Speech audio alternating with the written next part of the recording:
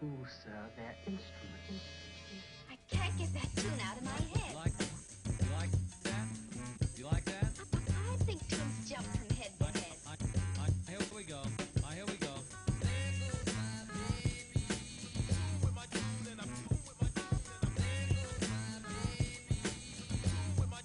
Do try again. I can't get that tune out of my head. You like that? You like that? Ladies and gentlemen, please welcome the CEO of the Churchill Club, Karen Tucker. Thank you very much. Good evening to you. I'm Karen Tucker, CEO of Churchill Club. Welcome. This is a very special occasion for us, all of us this evening, as we welcome Bill McDermott, Co-CEO of SAP, in conversation with Geoffrey Moore, legendary author, speaker, and advisor. We wish to thank SAP, our longtime partner and friend, for making this program possible, with a special nod to Jonathan Becker, Barbara Holzapfel, Jason Hardy, and Christine Johnson. Thank you so much.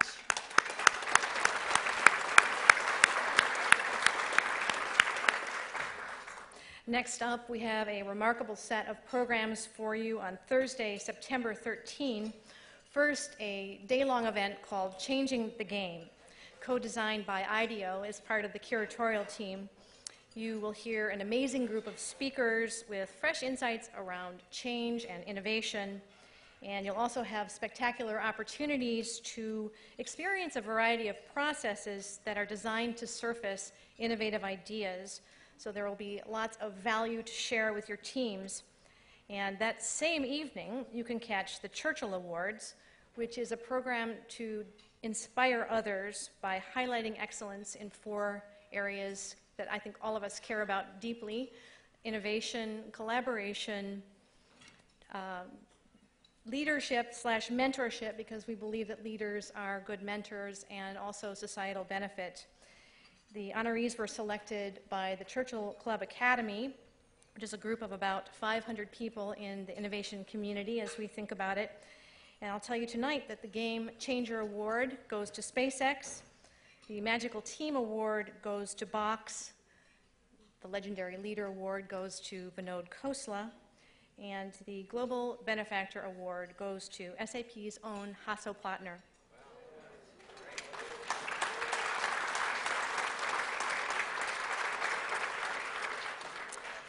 And as Master of Ceremonies that evening, we are going to be very proud to welcome back Geoffrey Moore.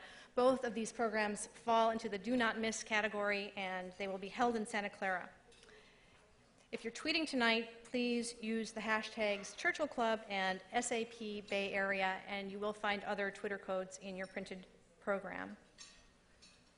There is no one more recognized worldwide for his unique ability to understand and capitalize on disruptive technologies than our moderator, Geoffrey Moore. Jeff has made this the core of his life's work so far. His books are required reading at leading business schools: Crossing the Chasm, Inside the Tornado, The Gorilla Game, Living on the Fault Line, Dealing with Darwin, all bestsellers too. And his latest book was published last September, is called Escape Velocity: Free Your Company's Future from the Pull of the Past. Jeff spends a good chunk of his time advising senior executives on strategy and transformational challenges. And when he isn't doing that, he's developing mental models to support his advisory practice, or as a venture partner at Moore Davidow Ventures, he's advising portfolio companies, and we're always delighted to welcome him to our stage. Our guest of honor, Bill McDermott, became co-CEO of SAP along with Jim Hagemann-Snabe in February of 2010, and since then he has been a key figure in envisioning and implementing sweeping and exciting changes in this 40-year-old industry-leading company. Bill has been instrumental in re-architecting SAP's strategy beyond traditional applications and analytics to the cloud, mobile, big data, and real-time computing with the HANA in-memory database. And he has helped put the company on a new mission, which is simply stated, to help the world run better. He has been an SAP Executive Board member since 2008 And not only has he been recognized as one of the most influential executives in information technology, but also for his civic leadership. We look forward to hearing about his vision, insights, and leadership tonight. Please welcome Bill McDermott and Geoffrey Moore.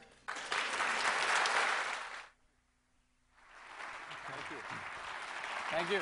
Great, yeah. Terrific. Okay, but before I start interrogating my friend, Mr. McDermott, I want to just do a couple of things. A couple of people came up to me and said, now I want you to ask him really hard questions. Actually, my goal is going to be to try to ask him important questions, which are sometimes the same thing, but not always. And I have a point of view that I want to share with you in a couple of minutes, and then we're going to get into this. So I think we're in the middle of something where our entire environment and our entire culture, both as consumers and as business people, is being revolutionized by this digital mediation. And so the digital world used to be something we could keep separate from the rest of our lives and the rest of our practices, and that's no longer true. We are completely immersed in a kind of a redefinition of the human experience that's digitally mediated and is touching everything. And we're right in the middle of that change as a society and as a world.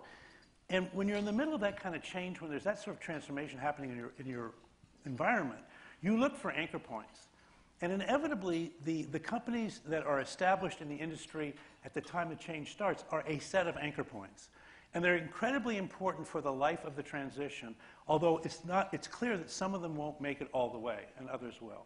And we're in the middle of, in our valley right now, we have a number of very cherished companies that are sort of, frankly, on the bubble right now. And we care a lot about them.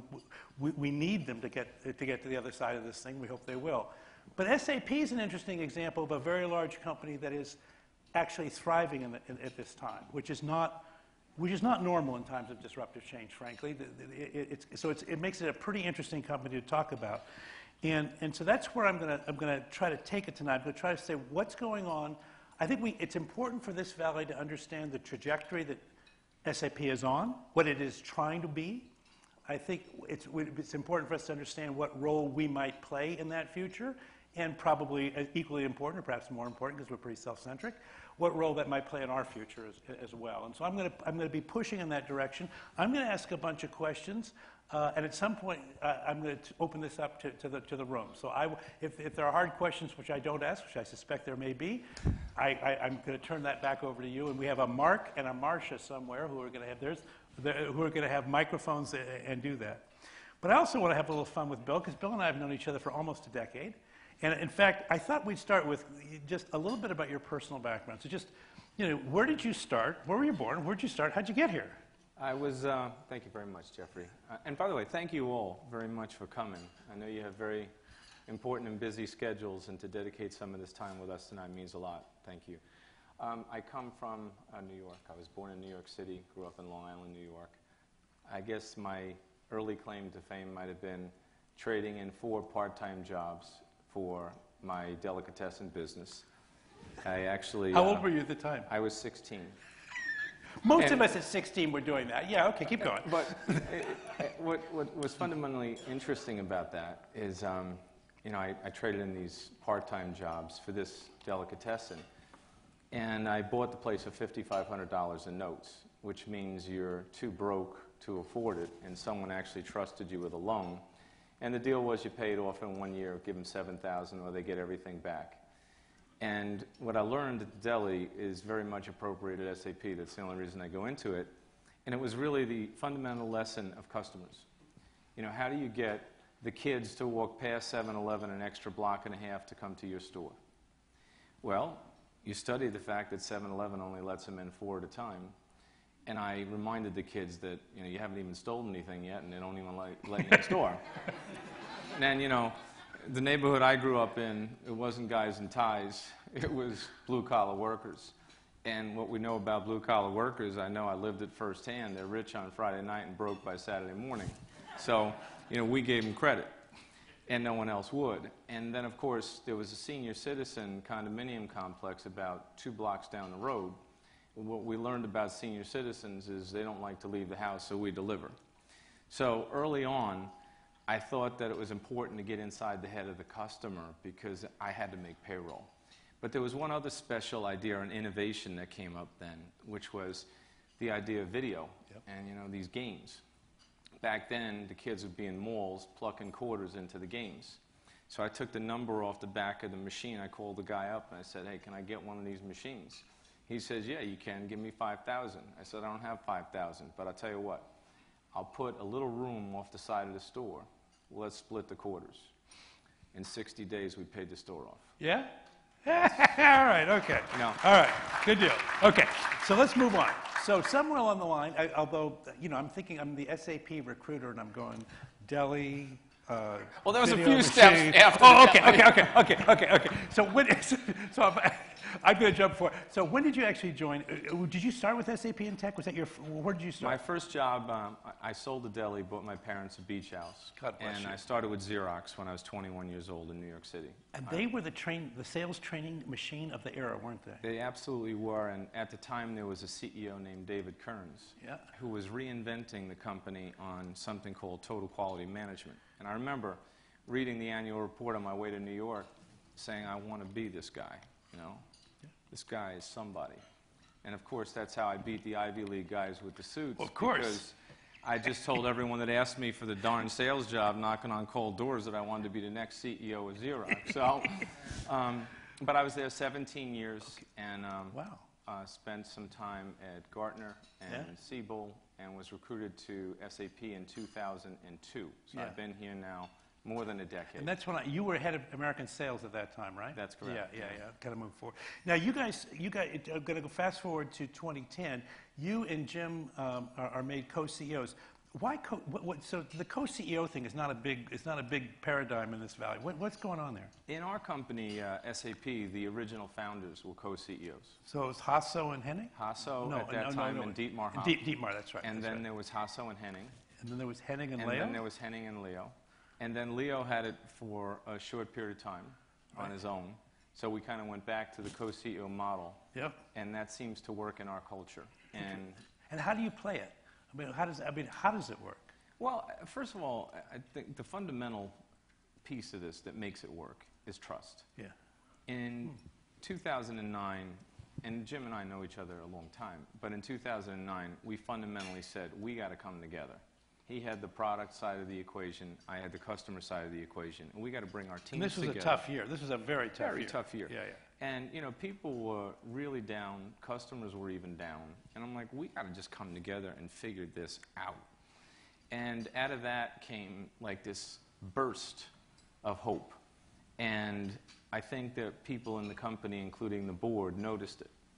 And when the move was made and Hasso and the supervisory board unanimously appointed us as co-CEOs, it really came together for us that we were in charge of something really important, which was to give the company a vision and give the company a real strategy, something that people could understand and get their arms around. Well, that's it. So this is kind of, I want to spend a little bit of time here. So it's 2010. You guys are put in this position. You look at, as you looked at SAP and you looked at the situation we're in, kind of what was your hard-nosed situational, like what's really going on here, and what bets did you start deciding at that point you thought you were going to make?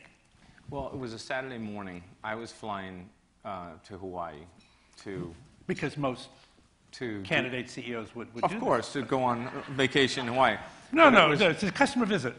We had a recognition trip for our top performers, and I was the host. Yep. And I get the call in a hotel in Phoenix from Hasso that he and the board made a decision to make a change, and he asked me to be the co-CEO of the company.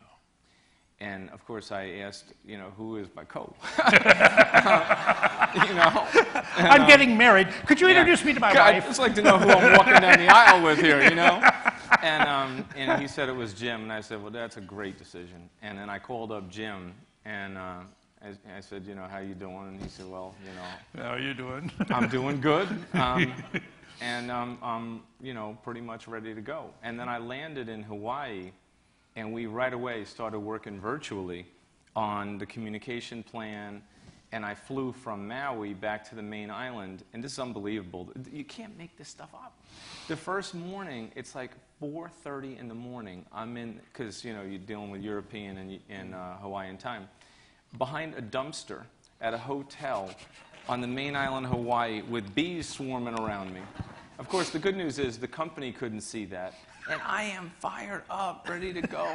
And he's fired up. And it was just like the beginning of a really great marriage. That's and cool. I think that it's really fun. You know, we said we're going to make the world run better. So, okay, but go back to, what did you see in 2010 that gave you pause, that you thought, man, if we don't turn this stuff around, this is not going to be good? Well, in 2009. 2009. Okay, so sorry. When we took it over in 2010, what I saw is a lack of innovation and a lack of empathy for the user and the customer experience, and a lack of connecting the value chain from the R&D through the sales, services, and customer experience. A company that needed a purpose and a mission and really needed to bear down and get the job done. So it was leadership, it was a vision, and it was a strategy. And we spent the first 2 weeks, literally, day and night, working on that around the clock. And a lot of people say, 2 weeks? Yeah, you don't need 2 years to do a good strategy. Mm-hmm. What you need is focus. And, you know, if you want to talk more about that. Well, I do. I'll push into it. So when we talk about strategy, two things we think about. One is, what market forces did you think were the, like, if you're a sailor, and I know Hasso is a sailor, there's a guy in the Bay Area who's also a sailor. They sometimes sail against each other on occasion. But you think about where's the wind coming from, right. And then you think about where am I going to make my bet. So let's talk about the wind and then the boat. So what market forces did you think were going to matter over the next 5 years that you said, look, we've got to put our company in the way of these things? Well, the first personal feeling I have about strategy is you got to keep the main thing the main thing. And what I see with a lot of companies is they forget their core and they get all distracted with things they're not. And we tried to just focus on keeping the main thing the main thing. And the main thing at SAP? The main thing at SAP is we were the market leader in business applications and analytics in 24 industries across the world. So you've got to focus and make sure you don't leave that behind, which led us to a strategy we called innovation without disruption, because we said the customers will want to innovate with us, but they will not want to disrupt what they fundamentally have already spent money on. Yeah, please don't. Right. We're all sitting on top of you guys. Exactly. And we got that message. And we could have tried a different tactic by getting them to switch and change to something brand new. And we didn't think that was the right thing for the customer. Right. So the customer was the center of gravity for every decision. Then we saw three main things. 3 turbo engines in addition to applications and analytics. Number one, mobility. We knew that mobile was the new desktop. We knew that if you have more mobile devices in the world than toothbrushes, something must be going on here. You knew that. You know that now. Everybody in the room knows that now. Did you know that in 2009? Yes. We did our research. Okay. We put a lot of time into research and market dynamics. So we saw what was going on. Okay. We saw the economy and all that. So we knew that if mobile was the new desktop, things were going to move to the device, including applications. People would need to manage those devices. They'd need to secure those devices. We figured that could be a big business. The second thing we thought of is... But you had no position in that business. None. SAP had no assets. None. Okay, all right, got it. Keep going. Okay, look, that's good. I could tell you we had some, but they were so small it wouldn't have mattered. Right, okay, fair enough. The second thing is we knew cloud was going to be big, and it was going to be big not just in virtualizing hardware and private clouds and making companies far more efficient. Companies don't want hardware. You know anyone who wants to buy any hardware? Me neither. So actually, be a little gentle. There's some hardware companies in the Bay Area. They want to buy solutions. They want to buy solutions that might have hardware attached to it, but they do not want to buy commodities and boxes. So it's got to be a solution bundled with a service and a good payback, and then you can get their attention. So we believe that was going to happen. How would that affect you, though? Why do you care? Well, the cloud as a force we cared a lot about, because, as you know, we were in business by design at the time. Yes, that's right. And that was dedicated for small and mid-sized customers. Great idea. An inefficient start to the business. But what we learned is small and mid-sized companies don't have lots of users. So it might actually be better to focus on larger companies with buying centers so you can scale. Yep. But that's the SaaS part of the model. Okay. Then there's the virtualization, the working with partners, and creating cloud-based solutions for customers. And clouds do free up more dollars to spend elsewhere, right? Right. I mean, I walked into a CEO the other day in New York City. First thing the guy said to me, Bill, do me a favor. Put me in a private cloud environment, virtualize it, and get half the hardware cost out of my enterprise so I can buy some of your software. I mean, they know what's going on. Okay. So we had that conversation around the cloud. We also had the conversation around software as a service. We knew that things like talent management, things like CRM were obviously going to the cloud. Procurement was going to the cloud. And we really didn't have any other assets except business by design. And you'd struggle. Let's face it, business by design was a long and painful struggle for SAP. If I take off the shirt, I've got You some got of the the stretch thing- marks. Yeah. No doubt. Yeah, yeah. And then we also... But you learned from it. Of course you learn from it. yeah. And it makes you, makes you better. Your mother told you that too, right? She did. If it She doesn't did tell kill you, it doesn't kill you, it makes you better. Broccoli then- was on the cusp for me, but go ahead. Exactly. And then we knew, we had to go after database and technology, but that was because we knew HANA was going to be the innovation of maybe the last 30 years. When did HANA hit your radar? HANA hit our radar like right around the 2010 mark. We knew that what we saw in the lab was extraordinarily encouraging. And most people here will know what HANA is, but not everyone. So just High-performance application network appliance. The idea is to take data... actually the southern city of Maui. I'm sorry. That keep too. going. Even better. But there's so many theories as to where that name comes from. We won't go. But Okay. the idea was basically to create an environment for customers where they could Google their own data. You move it into main memory instead of storing it on disk or tape, and you create a much faster decision-making cycle, give information to the people that need it so they can make better calls. And it happens to be 100,000 times faster than any other technology in the world. But who's bragging? But who's bragging? No, we wouldn't brag. So you got HANA. Faster than exabyte? Oh, I'm sorry. Keep going. Exadata? I mean, keep going. Whatever. We moved beyond disk. Okay, keep going. Keep going. So we've got the cloud now, we've got the mobile vision, and we've got database technology in HANA, Okay. which led to some of the early moves in the strategy. So in HANA, you were able to innovate internally. Correct. Elsewhere, at your size, one of the challenges companies have at your size is for anything to be material organically takes a long time. Yes. So like even HANA, so HANA is organic, right? There is no significant acquisition at the core of your HANA initiative? Pure organic. Without, I don't know, do you guys report out HANA separately yet? Yes, we do. Okay, so where do you think HANA is, just how far has it come in the time it's been in terms of like revenue or growth or whatever's the reason? Well, in less than a year, HANA will be a near $500 million US market. Wow, that's awfully Pretty big. fast. Pretty big. In some segments, or I mean, has it been like just a couple of segments where that's happened, or what are the use cases that are driving the early adoption? Multi-industry. So in the banking industry, one of the real pain points for a large bank is cash management. Yep. They close the bank at 5. Between 5 and 8, they're getting their cash position organized, and then they're going to make some investments in the morning. HANA, instead of having staffs of people with reports do that, HANA does it in a matter of a couple of minutes. And you don't need people. HANA does it. If you're a telecommunications company and you're in a very thin margin industry and you're competing for every consumer and 1% of churn could mean 50% of profits, it's pretty important to personalize the offer dynamically and dynamically price an offer to a consumer. Yep. If you are in the healthcare industry and you're studying the genome of various cells and what they're likely to do or not do, HANA can cut through that data in seconds, if not minutes, when the process normally takes weeks. Got it. Okay. It's just amazing.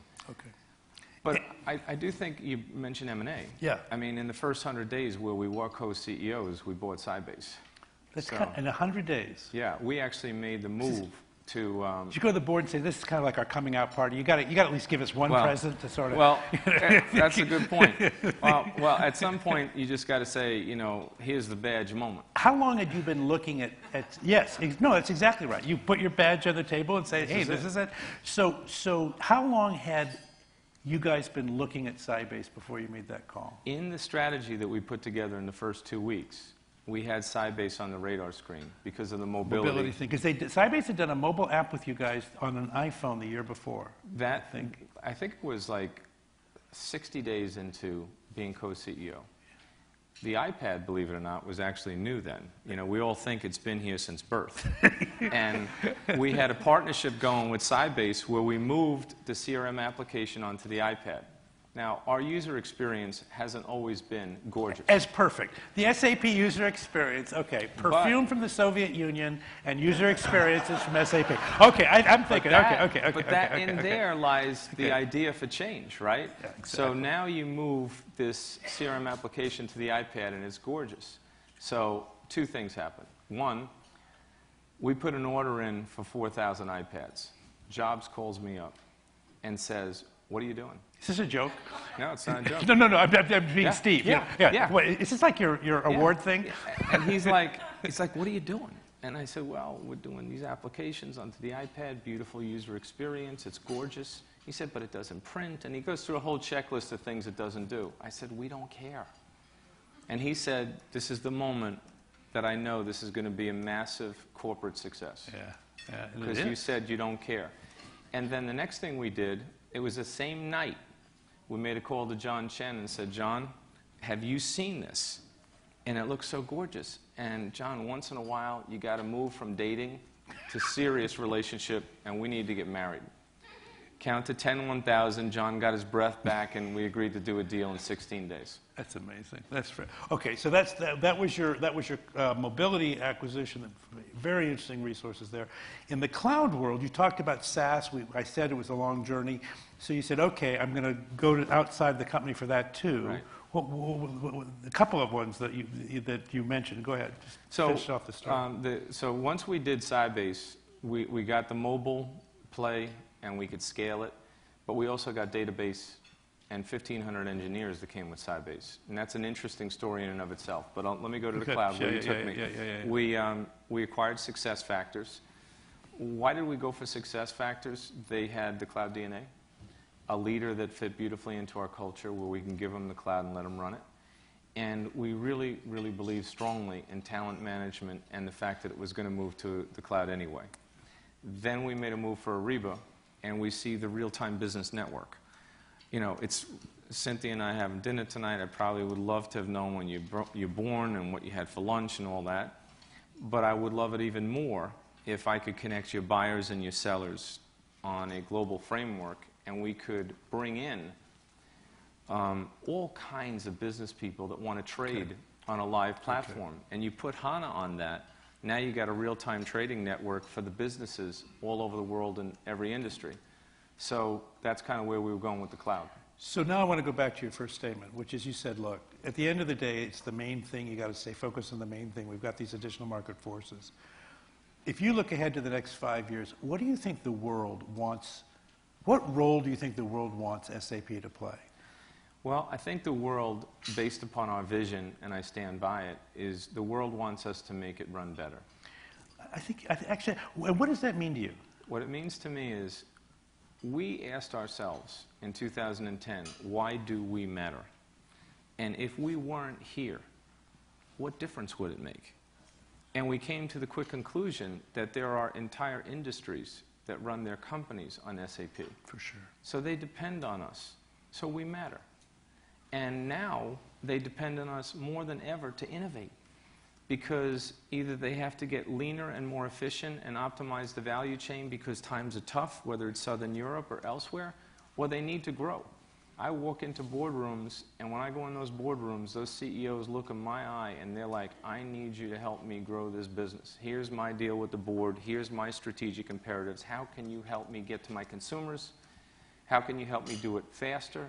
How can you make me a really well-run machine? So what's interesting to me is when I first met SAP in the early 90s, it was much more about operational excellence. It was a global ERP system. It's going to be the first integrated system we ever had. It's going to run the same in Japan as it does in Germany, as the same as in the U.S. You're talking much more, and it was a very internally focused world. I mean, you learned to use SAP, you did it the SAP way, or you did it the SAP way. And there was some customization in there as to whether it was S or S in front of the SAP. So there was not much choice. But now you're talking about a different world. So how is, as the world wants to run better in this decade, what do you have to do differently in this decade than you had to do in the 90s, where I think in the 90s you were helping us find a global standard platform. Right. I don't think that's what you're doing in this decade. You're absolutely right. I think the big revolution is the consumer revolution. I mean, if you look at the global economy right now, there'll be 3 billion purchasing class people added to the selling opportunities for companies all over the world. Many of them will be in Asia. Most of them will be obviously on the device. And the big change is they've got the power. So the power moved away from centralization to decentralization. It moved from the corner office to the user and the experience that you provide to the user. And it moved from B2B to B2B2C. And if you can't help the company get to their end consumer, you can't help the company. So what we said is we want to make the world run better and improve people's lives. And by improving people's lives, we mean we want to reach 1 billion users of our software by 2015. And we want to make all of those users more productive. So is a consumer a user of your software in the new model? Absolutely. Okay, because in the old model, one of the problems with the old model is you actually had very few users. You had many, many customers, but few users. But now, that's a different model. Okay, let me move this slightly differently. So you talked about the 3 billion new users. You rose to power, as did virtually all the companies in this valley, in a developed economy selling systems to other people in other developed economy countries, your own country and then other countries. We were talking on the phone the other day about growth in the world, and you mentioned that like 7 of the top 10 fastest growing countries are in Africa. You've never been in Africa. Most of the Silicon Valley companies, never been. But I mean, no presence in Africa. How are you going to do that? How are you going to take your company and your company's culture and cost envelope and all that stuff into these new markets? Well, what's kind of interesting is we're very heavily invested in being a truly global software company already. So you take your strong position in South Africa and you expand that to Kenya and other parts of Africa where you can really create some value. That's important to do. We did this in China too. We said, hey, you can't get to China unless you're going to invest. We didn't go for a JV. We went in it alone with a great ecosystem. So we'll invest $2 billion in China by 2015. But we can't possibly hire all the necessary people to keep up with that demand. The demand far outstrips the supply. So we work with our partners. So who are your partners in China? We have countless partners in China, but the ones that you would recognize here in the United States are also our partners there. Okay. And then you create local ones. For example, we'll hire 6,000 people this year out of university. Some of them will work for SAP. Some of them will work for our partners. Some of them will work for our customers. So an Accenture or a... Accenture will put 10,000 people in China in an innovation center with SAP between now and 2015. Okay. So that kind of reach, that kind of bandwidth is just unbelievable if you can create an ecosystem that our ecosystem right now is probably 10 times the size of our company. Well, it's interesting. When you guys, again, when you came on the scene in the 90s, you looked very much like a closed system. It was all done in ABAP. It was all done with a German accent. No, but seriously, and Accenture made a fortune configuring your system. Right. But other than that, there wasn't much of an ecosystem. Listen, fast forward to this decade. Talk about the texture of your ecosystem. Is it just systems integrators still? What's going on? Well, first of all, it's certainly not just systems integrators. It's all the high-tech companies that you would recognize in this valley in some way, shape, or form are touching SAP in some kind of partnership, even our enemies. So, we're pretty honest and open about that. So think of any company, you name it, they're partnering. Also the VC firms or the early stage companies. We warmly welcome them now to SAP. We'll invest in them, Sometimes we'll put money up and take a position in the company, but we'll obviously give them our technology and let them innovate on top of our technology to expand our reach. So we're a very, very open company, and that is a fundamental belief. I would give any competitor in the world SAP HANA. First of all, they'll need it to survive. But there's no reason not to give it to them, because we know HANA needs to be the standard for the world, because it's going to help the world run better. So are you going to open source some part of this? It's not a matter of open sourcing it necessarily, but it's like we have a very large software company that came to us and said, if I could put my company platform on HANA, would you do a deal with us? Would you allow such a thing? To which we replied, of course we would. Because HANA is going to be the standard. You should have that, and you should run better. Okay, so like SQL. Okay, I'm going to ask a couple more questions, but fairly quickly. I think you guys should be thinking about questions you'd like to ask Bill as you're thinking about things, but I got a couple more about them. A couple more questions to ask, actually one key one. So, first of all, how many people are in SAP right now, roughly? 61,000. 61,000 people. You probably know them all by name, actually, knowing you. No, but if I don't, I go to HANA and You check it out. Okay, fair enough. So I have to say that I knew your predecessor, I knew his predecessor, and I knew his predecessor. Yes. So I've kind of known the company for about 10 years. And I would say that change management was the heaviest burden that all three of your predecessors carried around. And the feeling that I don't know that I can get this company to change. Not because it's a bad company, but because it was just very deeply anchored in its heritage. I don't sense that from you at all, and I'm kind of curious as to what's going on. What has happened either in you and Jim or in the company or in the world that has given you this sense that, and in fact, your results are showing that you're changing. It's not just that you think you can change. You've had very successful financial results recently. So what's going on? Well, we realize that, none of us is as smart as all of us. If you got 61,000 people, and they must have done something in their life to get to SAP in the first place, use them. Get them in the game.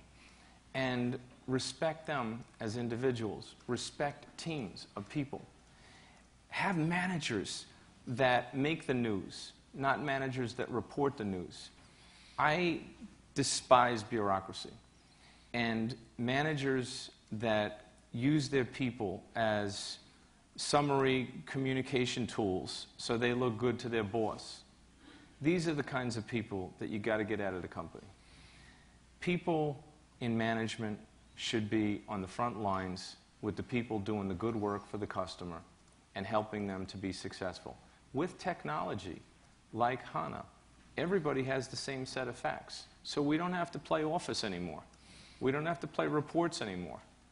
It's all in HANA. It's all in real time. It's all on your iPad. So go make some news. So the first thing we did is we said, we will drink our own champagne, we will run our company on our own technology, and we will get in front of the customer, and we have no interest in reporters. If we want a reporter, we'll call somebody in the media.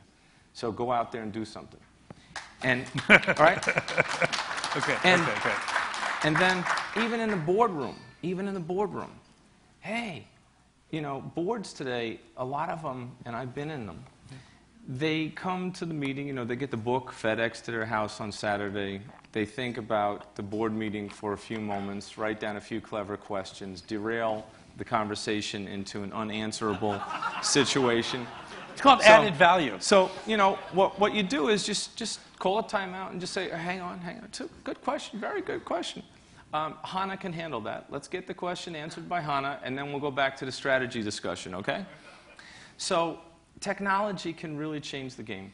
You got to empower the people. You got to give the people the tools, and you got to have a culture that's focused on the right things. So you had, but I would say at the core of the culture was a bureaucracy, right? There was a bureaucracy. Mm-hmm.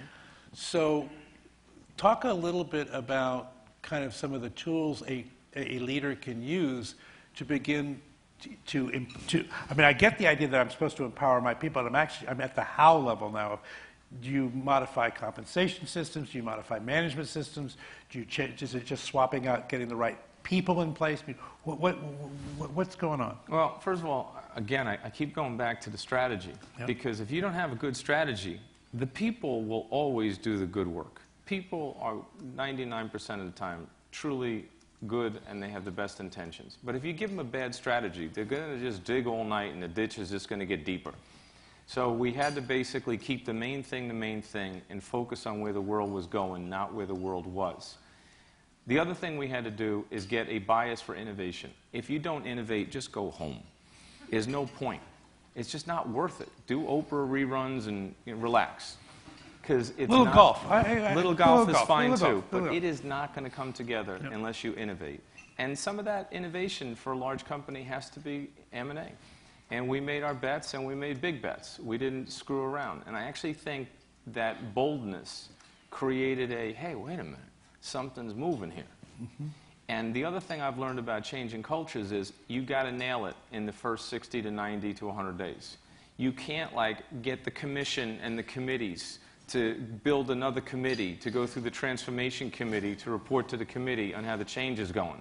It's like, look, the seat of your pants need to be on fire because this is what's at stake. And everybody just starts moving in a solid direction around a strategy. So that's kind of the way I saw it early on. Cool. So questions from the group. I think I've been having some fun here, but I'd love to have other people kind of have this question over here. Okay, couple. And then right there. Hi, Jeff Claben. I teach at Santa Clara University. Hey. I'm just curious what key skills or subjects you'd like to see students coming out of college with these days. Thank you very much, Jeff, for the question. STEM. It's a STEM world, man. Science, technology, engineering, and math. And if you look at all the things that we need more of, we need the skill sets in those areas to really put a turbocharge on our company. And I would also say designers. The idea of designers and designing things that are beautiful. I mean, if you look, again, it's easy to go to Apple in this one, but they have beautiful design. Things look beautiful. And probably others have technology that could be on par, but you design something beautiful and it's easy to use and the experience is dynamite, you got a winner. So designers, in a technology sense, would be very helpful. Let me piggyback on that question. So of the 61,000 people in SAP, how many are in the sales force? 10,000. 10,000. So if I'm in the sales force, I may not have a STEM background necessarily. Right. I may not be a designer. What is it about me that would make me really powerful and successful in your sales force? Customer centricity. What we learned a long time ago, and we just keep refining this. First of all, you have to have a DNA for the customer. And it has to be authentic because customers see through it a mile away when it isn't. But customers today, they're under a lot of pressure. They have to deliver results. So we're into business outcome-driven technology. What I like to try to do is configure solutions that are tailored very specifically to industry pain points that not only solve the pain point, but also deliver the service and the implementation so the business outcome can be achieved. They used to say on time and on budget. We talk about business outcome ahead of schedule now. Mm-hmm. So you really like getting into the customer's world and solving their problem in a powerful way. The other thing, Geoffrey, I would say, by buying center. Because what we learned in the crisis is you cannot just sell to the enterprise contact.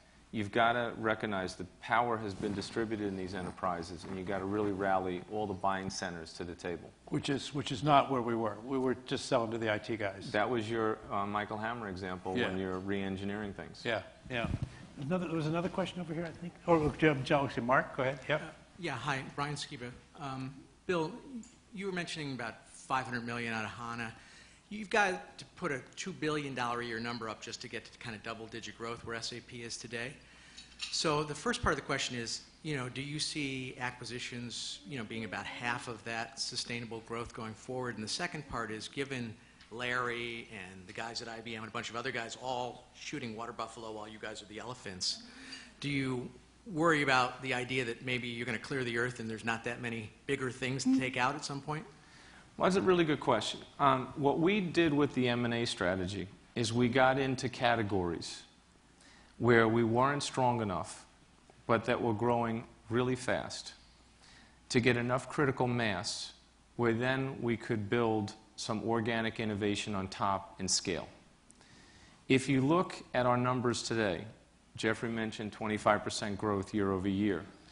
In that number is only 2% in organic growth. After you've had an asset for over a year, it gets baked into the run rate. Only 2% inorganic. So we are an organic growth company. You're absolutely right that there aren't a lot of, obvious targets out there in the industry anymore, which is why I think that this idea of all M&A is unrealistic and it doesn't make a lot of sense.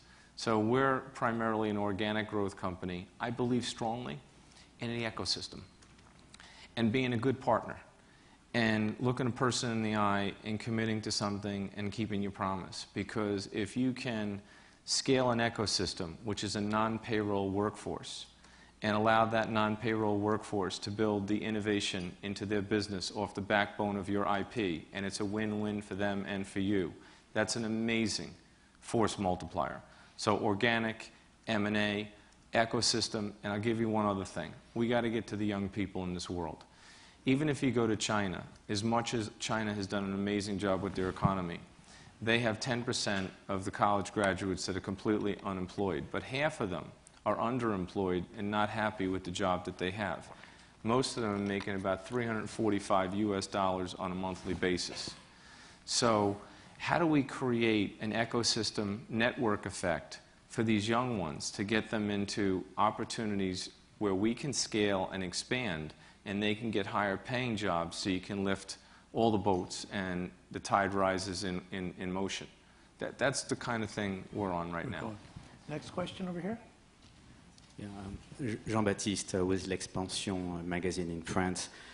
Bill, you mentioned some of the growing pains with by design. So can you help us understand what's SAP's small business strategy? We mentioned Business One a few months ago. By design, you mentioned that you were targeting now larger companies. So to reach that billion users in 2015, what's your small business strategy? Sure, I'd be glad to. Well, first of all, on by design, just to clear the air on that one, we are looking at the satellite locations of the larger entities. We are looking at the upper mid-market as the choice because you get more users and the product works beautifully. It's easy to use now and it scales. But also we have something called Business One. Business One is one of the greatest products in the history of SAP. And Business One will be on HANA, so you will have a real-time business platform for small companies all over the world, and they can scale. And it goes in the international realm to places that the local competitors can't go. Multi-currency, multi-language, and it scales to infinity and beyond, and you can put it in the cloud. So it's Business One, and it's Business by Design, and it's all in one through some of our channel partners that build added IP and innovation by industry in the local markets on top. But the go-to-market for that very small business is going to be through a channel partners? Channel. Yeah, because I think your core strength is dealing with large institutions and then, right. and then creating them. If I may, Geoffrey, yeah. We made in our vision, we made it our priority to have 40% of our sales come through indirect channel partners by 2015. At that time, we were in the single digits. We're now up to 34% of our sales, sometimes 32 in a given quarter, from the indirect channel. Okay, so that's a big move for you guys. Next question. Yeah, hi, I'm one of those media reporters you referenced earlier. I'm listening to you very carefully, Bill. This is Chris Primesberger from eWeek. And JB, you just asked my question, so I have to come up with a new question. Bill, you talk about strategy. Could you kind of outline your strategy in the market competing against companies like Oracle and some others? Because they're obviously a direct competitor to you in many ways, and they don't have the in-memory database that you have. Is that going to be the #1 weapon against a company like that? Well, first of all, our relationship with Oracle is a complex one, and the most important thing in the relationship. How many of your systems run on Oracle databases? There's quite a few. Yeah. They are. Yeah. And give them credit for that. Yeah, you bet. And by the way, if it's good for the customer, then that's what we do. And no matter what the company is, But I want to, be fair to them and respectful. They did a good job in their core, and we now have a fighting brand with Sybase and the traditional disk-based database. And we think HANA, the in-memory nature of HANA, will be the game changer. We have to prove that, but that's what we believe. I really don't think it's in SAP's interest to spend a lot of time obsessing on what they're doing and what others are doing. Because right now, we've got the momentum. And our strategy is on course. And I think the moves that I see others making right now seem to be a step or two behind the one that we're doing. And I think our idea now is to just innovate and out-innovate anybody that we possibly can, and then be friendly to all of our good partners, but focus on the customer. So I don't do that locker room talk anymore, just because I think we're in a new place. I really believe we, as a company, are in a whole new place. And as I said earlier, in all respect to Oracle and any one of our competitors, we warmly would welcome them using HANA and our mobile solutions and all that as well. Okay, next question. Hi, Bill. Kyle Columbus with Mercedes-Benz Research and Development. I was wondering, how do you see the progression and the potential of HANA to connect customers that are deeply rooted in SAP to other customers that are also deeply rooted in real-time, actionable connections and actual revenue streams? I think it's certainly the way we want to go. I'll give you one example. Put Ariba on HANA. You're connecting business to business and a business network globally on a real-time trading platform called SAP HANA. The magic of HANA is also, and I met with a telecommunications executive today, Jonathan Becker, who runs marketing, is very well aware of this, where they want to have real-time interaction points not only on a business-to-business level, but on a business-to-business to every consumer level. So every one of their potential customers, they know how much time they spend on these phones. 12 hours a day is a long time. And they want to personalize offers and do dynamic pricing based upon the response to those offers. Another example, I was recently in an airport where I had to get a flight out and would have done anything, like crawled across the airport on my hands and knees to get a seat. Which is the normal protocol the airlines require at this time. Of course. Yes. And what was amazing is, they told me that there was likely to be one seat because there was all these sad stories and everybody was coming in on this plane. And I saw someone else get the seat in front of me, and I'm like, there goes 4 hours, what can you do? And I thought to myself, wow, it's too bad this airline isn't like the airline that has SAP HANA and that can do dynamic pricing based upon seat availability. Because I would have paid anything to get that seat that $22,000. So just think about the new models. Think about the new models. This guy probably got it on some cheap upgrade certificate. I would have paid anything. So that's the way we see it. Connecting people, connecting processes, connecting offers. Right, Sanjay? Sanjay Poonan runs our mobile. This guy is unbelievable. Absolutely. Next question. How are we doing for time, by the way? Yeah, Satish Subramanian from Intuitive Surgical. I'm sorry, say it one more time. Satish Subramanian from Intuitive Surgical. So my question is more on the cloud and related to medium and large companies that have got large, on-premise ERP installations. So where do you see those companies doing? I mean, are they looking at cloud just from an ERP perspective? And what trends are you seeing, and what do you expect over the next few years? What we see at SAP between the cloud, the device, and the on-premise world is a hybrid scenario. There's just companies that have invested a lot in these infrastructures. They want to innovate at the edge of the enterprise. And when they do that, it's always nice if they can do that in the cloud because it's faster. They might be able to do it at a lower price point, and that's fine.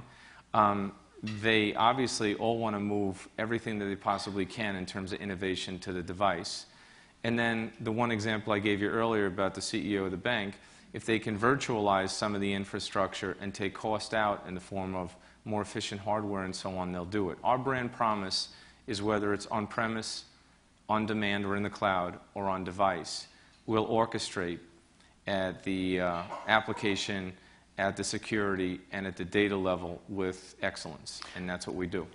So I have a follow-up question on that, which is, we're seeing the world go more toward apps, and we used to have portals, and portals to an ERP system or a client-server system looked a lot like a well-behaved client. Apps seem like they're getting a little bit more ambitious. Are you going to have to re-architect the core ERP engine in some new way to make it more accessible to the app's edge, or what's going on there? Well, as an example, maybe this is the big moment to tell you this. If you take real-time CRM, that would be an example of taking these discrete applications and putting them on SAP HANA to remarkably simplify the environment and the speed of execution for enterprises. We can see a world where you can go all the way. So the answer to that question is... I don't know quite what all the way means. Well, what it feeling means a little is bit like in high school. SAP HANA has the capability to completely simplify and redesign and re-engineer the data center of the future. Say some more words. So the ERP system powered by SAP HANA, that is the engine you're looking for, and SAP will deliver that to the world. I'm imagining this very, very large real-time memory system that's running the whole shebang, right? Okay. So so obviously it's much faster in responding. Is that just it? It's just faster? It's the same system as I had before? It's not only the structured information in the enterprise, it's also the unstructured information in the enterprise. So the things that are going on in social networks are probably pretty important for you to know about. I'll give you an example, customer sentiment analysis. Sure. How do my customers feel about me? What do they say in the social networks? Social networks today have much more than 1 billion users on them. More than 35% of the information in the social networks is about brands, so it's real important to get that sentiment. feedback. So that sentiment analysis is one example where you get an unstructured data as well as structured data. Now, you may say, well, I want to prioritize my data in the enterprise. Some of it could be cold, some of it could be hot. I want to do it in the most efficient way possible. I don't mean that other technologies aren't going to be around. I got it. But the most important, high-powered, rich, data-based technologies that give real-time capability to decision makers can be done on SAP HANA. And that, to us, is the game changer. Now, that doesn't mean we're not going to innovate the applications for different industries and so on, but it will be done on HANA, and that's what gives it all the change. Next question. Here's this. Hi, Bill. Ray Wong with Constellation Research. The question for you is, as we move to consumerization of IT, the trend is happening very quickly, and something that Geoffrey Moore and I share a passion for, the shift from transactions to engagement. Who do you see as your future competitors? Is Amazon, Facebook, Google, are they competitors? Are they cooperators? Are they people you want to partner with? Will they be in your space in 5 years? I think all the companies you just mentioned, Amazon, for example, there's lots of SAP installations in Amazon's cloud, and they're all over the world, thousands of them. So in that context, I certainly think of Amazon as a partner. I absolutely would like to have Facebook and Google as a partner. And there are going to be scenarios, Ray, where all these companies at some point will compete with something in our business model. But okay. And that's the world we live in. Some of the biggest partners and the best partners we have today compete with us rigorously in certain areas. I think one of the things you have to do is change your attitude around these partnerships and be much more accepting of other people's business models and just find a way where you can make things work, as opposed to taking these military stands and we will crush you and that is the hill and you shall not cross it. I mean, it's a competitive world, and there's a lot of players out there, and we'd like to partner with Facebook and Google, and we look forward to that. Tony Reese, Business Planning Associates. Have you seen the social media you were talking about as kind of an external force? Have you seen that migrating internally into the way companies kind of expect to share information or change their business processes? Absolutely. In our company, as an example, when we acquired SuccessFactors, they have a social networking tool called Jam. And we're actually putting our whole company on Jam. And what we learned is, while email is certainly an important technology and we all use it and all that, teams of people like to work on jam sessions where they're communicating instantaneously with each other, just like a social networking, without the heaviness of some of the more formal applications. We see this in our company, and we see this in a lot of other companies we talk to, and some of our great partners like Microsoft and others have made some very important acquisitions in that category to complement their core. Yep. And you know, it's the way it's going, and you can see why. You know, you see the tsunami or Arab Spring, and you see how people rise up in social networks and communities. And I met with one CEO. We had the CEO event, and he's putting his whole company on social, and there won't be anything else. And he's got a huge global company, so it's real, it's here, and it's the wave of the future. So that triggered a thought for me, which is we're talking about competitors there for a minute, and I think you have a pretty interesting attitude about competition. Let's talk a little bit about lessons learned from great competitors. So you've got some pretty interesting companies in your world, and we've talked a little bit about Oracle. Salesforce is an interesting company. What if you could take one lesson away from Salesforce and what Mark Benioff is doing? What do you think is the lesson there? User experience. And I think the one change that we need to make clear to the world, especially in Silicon Valley, is we understand, and we have made the remedies to really get inside of that through mobile. But also we're going for something we call user force, which is not only will we make beautiful applications, not only will we put it on mobile devices and let you experience it the way you want, but we'll actually even provide a service where if you want something customized to just the way you want it, because you're an individual, and you may want it with ketchup and mayo, but no lettuce, we'll give it to you your way. And that bias for the user, designing things that are pleasing to the user, bending over backwards, not just to make companies happy, but the users in those companies, is something I think we've learned. And I'm sure that Mark and his company had something to do with that, and all credit to him. Yeah, I think so. One other one, I'll open up for questions again.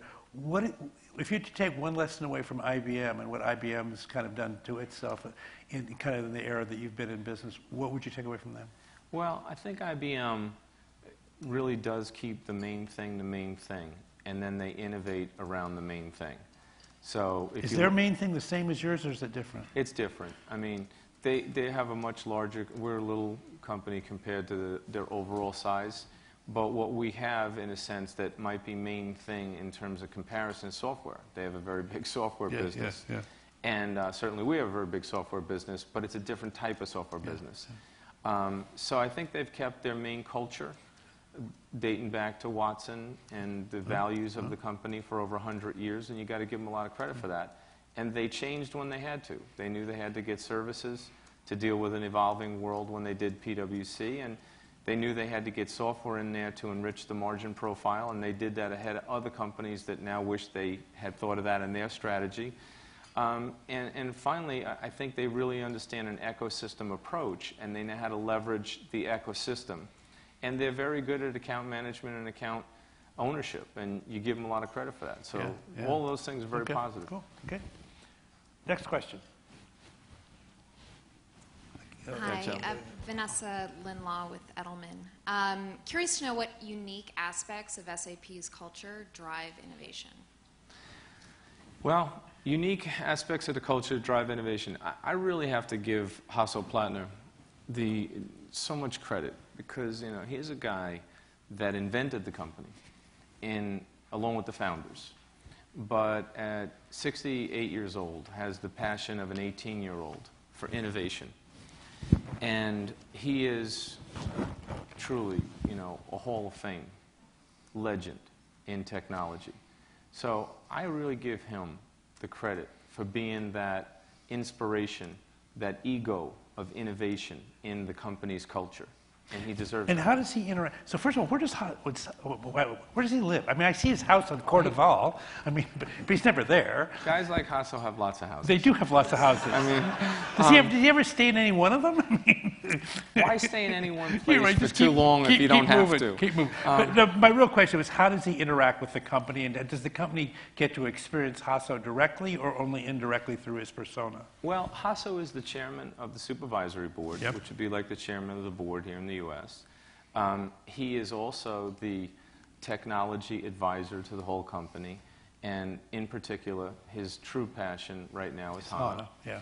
But what's great about Hasso is when he has a passion for something, it's because he has the vision to see all the way over the trees and know what's on the other side. But he also has the will to make it through.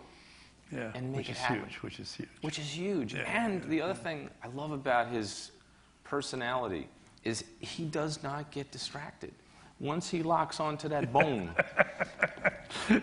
if it's HANA, that's it, you know? And he gets the job done in that regard. So, great visionary, great legend, and a great person. Cool. Over here, yes? Hi, Tom Rodden, Varian Medical Systems. My question's around usability. And Geoffrey spoke at the beginning of this evening about anchors and how important anchors are. They can also be a drag, right? And I'm interested in usability specifically around ECC, ERP. What we've experienced over the last couple of years within Varian has been a battle royale between IT and the rest of the business when it comes to extending the footprint. We believe it's the right thing to do to go into PLM. We believe it's the right thing to do to expand CRM. It's the right thing to do in terms of the seamless experience across the enterprise with MES, ME and MII on the shop floor. But in every case, the battle has been around looking at ERP and those users, the engineers for PLM, the shop floor guys in manufacturing around MEI, ME and MII, the HR people in our organization who, before you bought SuccessFactors, selected SuccessFactors over SAP HR. And in every case, it was, I look back at ERP, and that's not what I want. And so it's been a difficult journey for us. And I'm looking for SAP to make a real dramatic, bold statement around ERP and that core that you spoke of, and what's going to be done there, as opposed to looking at all the other portions of the system. Yeah, that's very fair. We call that continuous innovation without disruption. So one thing we want to obviously do with the core platform is continuously enhance it through enhancement packages where we can keep bringing you the innovation and keep that user experience ever increasing in terms of satisfaction, especially for the users, especially for how easy it is and how beautiful it is to use. One idea I would have for you, I was at Gulfstream, and you know, they make some beautiful airplanes. And what they did in their company with SAP is this right hemisphere solution where they have everything in 3D. And this doesn't get enough play, even in our own company. Think about the CEO all the way down to the shop floor. Right floor. hemisphere is a product, right? It's a product. It's a product. It's a 3D visualization product, 3D visualization product. Think about every person in the company, not just the engineers on the shop floor, but also the management team and the CEO using the same 3D technology, which means they have the data in a common format, and they can see all of the problems and the opportunities in visual terms. And depending on the role they have in the company, they can click on and dig down as deep as they want to go and find the root cause and the answers and so on. So what I would basically say is we will continuously innovate without disrupting your investment. We have a true bias in the company on the R&D side for the user experience. And there are many new technologies like 3D technology that I think is something you should look at and maybe we can help you with. And then finally, also on the services side, this user force, I think, is something that could be brought to your firm, and we could really focus on what it is you're trying to do and put it into user force and get it done for you. I absolutely want you to be a happy customer. So, you're sitting next to Jonathan Becker, give me a card, I'll get involved. But Bill, but one of the things that does happen, I don't know if it's happened at Varian, but it certainly happens in a lot of places. When people implemented SAP the first time, or Oracle the first time, it's not specific to any vendor, they often customized it and built, put a lot of their own, and then they create a situation where they tie their own future up in modifications. Is there anything you can do about that? Well, we were just having that conversation tonight at dinner with Cynthia and I. The thing is, you don't take something that's been finely tuned and engineered to perfection and mass customize it, it kind of defeats the whole purpose of it. So in some cases, we can revamp the install that you already have based on best business practice. And the practices have just gotten better with more and more users and more innovation and more experience.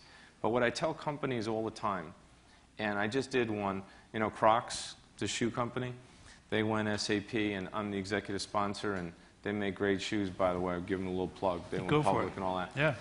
Those are not Crocs, no, so they're you're not wearing them but, tonight. They're not as formal as some of the other shoes. Yeah. Right. But what's amazing is they're so disciplined. They want to do the retail solution that's been perfected and tuned, and they want to do it out of the box, ready to run, engineered in the factory, and they want to do it in a certain time frame, and they want to do it globally. They want to do Big Bang, and they can with zero risk because they're following the template. Yeah, yeah. No, I think a couple more questions, and then I think we're gonna call it quits. Well, let's say 2 more questions. So one right here, please. Hi, I'm Aditi Daggett. I'm from Adobe Systems. I wanted to go back to the thing that you said all the way up front because I loved it. You have to get inside the head of your customer if you want to make payroll, and some of what we're trying to drive is about getting us back to getting in the head of the customer. You also talked about you're changing your workforce and getting more designers who can deliver that beautiful experience. Our company is also about beautiful experience. So what I wanted to ask was, on top of HANA, delivering that beautiful experience, that visualization, that some of the things you're already hearing, what is your strategy? What does your company think about what's in the head of the customer in terms of, for example, business intelligence? Is your direction that your customers should build their own experiences on top of HANA, or do you have a direction from your business intelligence suite that is going to work on that, you know, the beautiful thing? I think it's a little bit of both. First of all, I want to thank you, Adobe, for running HANA. Great HANA customer and a great company, I might add. And I know you're working with the marketing and the sales function and getting all that data into real time in HANA, which is fantastic. So it's a little bit of both. We want to build solutions in analytics or into the core platform that give you a beautiful user experience. But we also, you know, recognize that you might want it a certain way, and we're open to giving it to you your way. So I think that as it relates to the user experience, the other aspect is mobile. So every interaction we have now, or every solution, and Sanjay will like this, we start with how's it going to look on a mobile device. And those screens should be gorgeous, and they should be even more gorgeous when you put it on a mobile device. So whether it's an analytics application, it's a procurement application, an HR application, they should all look gorgeous. They should all look like they're very uniform. But if you want something on top of that that's unique and just for you, we can do that too. And I think that's the headset shift that we've made as a company. All right, listen, we've had Bill on stage for more than an hour. He's given us a lot of his time. Please join me and give me a hand. Thank you. Thank you very much. Geoffrey, thank you, man. Gentlemen, before you leave the stage, we have a small token of gratitude for you. I believe we have the freshly designed Churchill T-shirt coming for you. Does it go with the prop? Hope you wear that in very good health. The video of this program will be available at youtube.com/Churchill Club tomorrow or the next day, so pass that along for the people who weren't able to join us in the room this evening. Thanks again to SAP. You have been a wonderful audience. See you next time. Thank you.